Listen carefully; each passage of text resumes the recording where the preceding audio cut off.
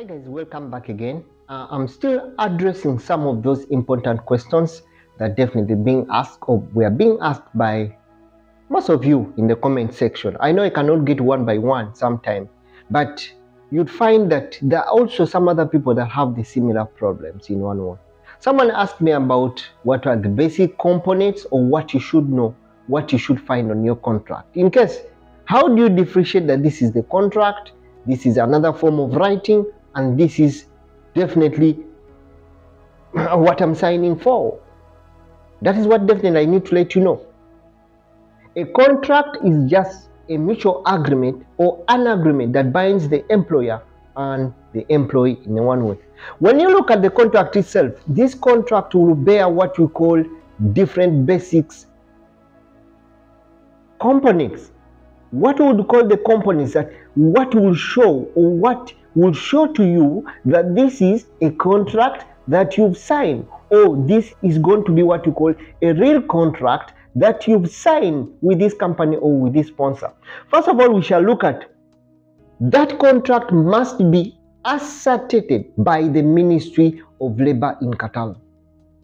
Yes, I know some of us, most of us, we've got those contracts that are being signed by only our employer and given to us by human resources. They just go to us and give us those contracts. But according to the law now, according to the law, all the contracts, all employees must have those contracts that are ascertained or are being stamped by the Ministry of Labor. And the only way that you can get that contract is getting to the Ministry of Labor website. Just need to put in what you call your QID. After putting your QID, then you'll include the mobile number. That mobile number, you receive what you call an OTP number. That OTP number is what you'll insert in the system or insert where it is required. Then your document will be retrieved. Once you check your document, it will either say you have a contract or to give you a PDF contract, or it will say you have no contract with the ministry. And what does it mean? That means your employer has not yet submitted your contract with the Ministry of Labor. So definitely, as a person, you can start from there. Either to start demanding it, or reminding what you call your employer or your sponsor about your contract. Yes, let us try to look at what is on that contract. Yes, before also we look at what bears on that contract. What do you need to do as a person before you sign any contract or before you sign any document? Read thoroughly and understand that document you are signing. What I like with the government of Qatar here is that document will be either in two. The contract has to be in two languages. Has to be in English and has to be in Arabic. So for those Arabic speakers, they can still read and understand. Then those English speakers can still also read and understand. Where the only problem comes from is people who sign with what you call panic. You end up signing a document that you've not read, which has what you call terms that definitely are going to coil you or tag you somewhere.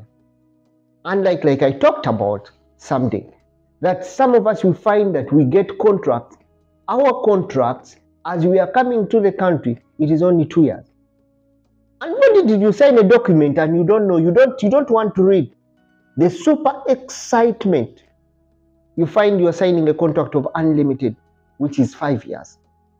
And you cannot change unless the 5 years get off, or you have to resign and exit the country and return on a fresh visa, which sometimes some people have always also got into what you call trouble because they don't know how definitely they have to deal with that, or definitely they do not know how specifically how to go about with that, which brings a lot of inculcation within the groups in any way or the other. Okay, let us try to look at what happens or what should have. First of all, it should have what you call the employer's name of the work. Yes, first of all, that contract should bear the company. Then it should also bear the company that you're going to work for. It should bear your name, not someone else's name. Why would you sign a contract that has someone else's name, not in your name? Then that is not your contract. That is crushly. Don't believe that's your contract. And sincerely, if I would be me, I would not even put on a hand on something. Even if my name is spelled wrongly, even if my name has one letter missing, I will not always want to put a signature on my name which is misspelled, or even something that does not have my name. For what reason? Because that is normally an agreement that binds you. So meaning that the mistake you make first, getting out of that abidement of that agreement, it will be another problem for you in any way or the other. Just look at the worker's name. It will bear your name. It will bear your qualification. Some of us, you have the qualification as a security guard. You have a qualification as a general cleaner. You have a qualification as a housekeeping. You are attendant. Any qualification that is being recruited for.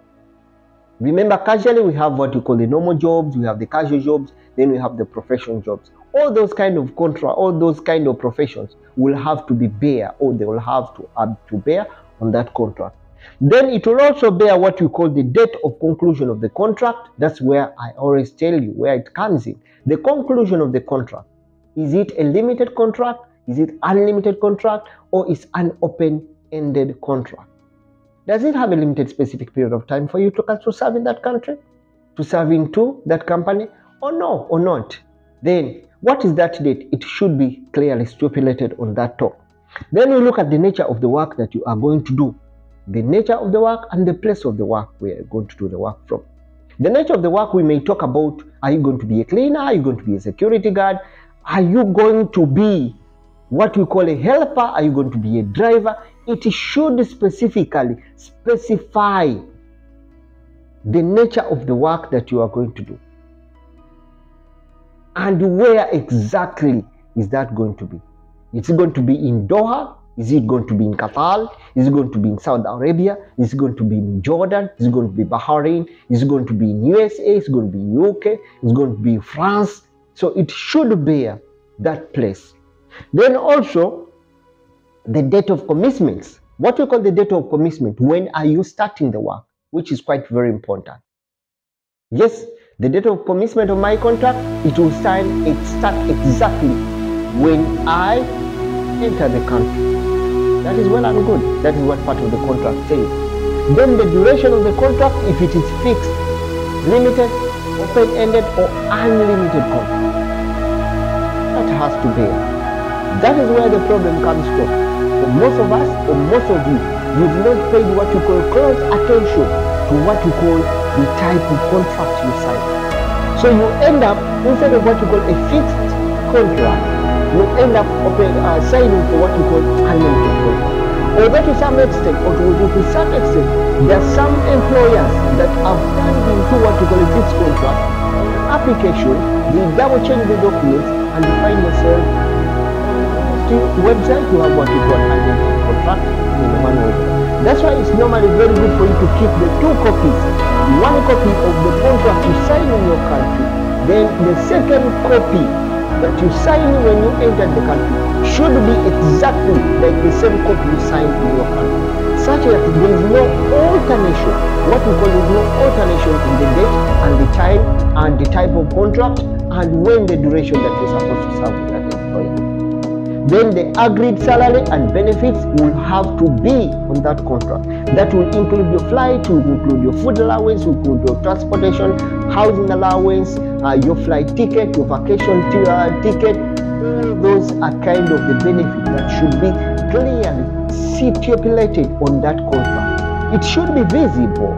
It should be clearly read how much salary you are going to earn, how much that salary that you are going to earn. Yes, it should be clearly stipulated in that contract or on that contract and be readable in all the language. You don't sign something that you don't know in one way or the other. Then it should be important to keep. Also, lastly, what also you definitely also need to know is what you call the probation period. You should have the probation period of that contract. It should be stipulated. Yes, if that probation period that you're going to serve with that company is 6 months, then it should be clearly written out and on that contract that your probation period is 6 months or your probation period is 3 months, depending on what is being agreed between you and your employer. Then clearly, lastly but not least, or lastly, you should keep a copy of yourself. Once you sign that contract and submit, yes, make sure you request a photocopy or you request a copy of that contract. Yes, most employers may not want to give you that copy of that contract at that time, but get all solution or get all ways of why to snap a copy of that contract, such as in case there is a violation of the contract that appears on the Ministry of Labor website and what contrarily that you signed, then that should be a breach of what you call breach of the law, or the employer must be answerable because it's breaching what was agreed in one way or the other. Reason being that why we should always keep our copy is just to be well aware. Even if you get a problem, the only thing that's going to bail you out will be a copy of the contract that will ascertain, that will have proof of you in any way or the other. I hope I've tried to share something for you, by the way. Thank you so much. Thank you so much. Always, by the way, don't forget to subscribe. Don't forget to give me that subscribe. Okay. Don't forget to share. Let us help one another every single day. Every single day is another day. Let's try to help one another. Remember, it's Mex from the Mex Creation, giving you all the updates and give you all the information to support. Hope. Thank you so much. See you again in the next video.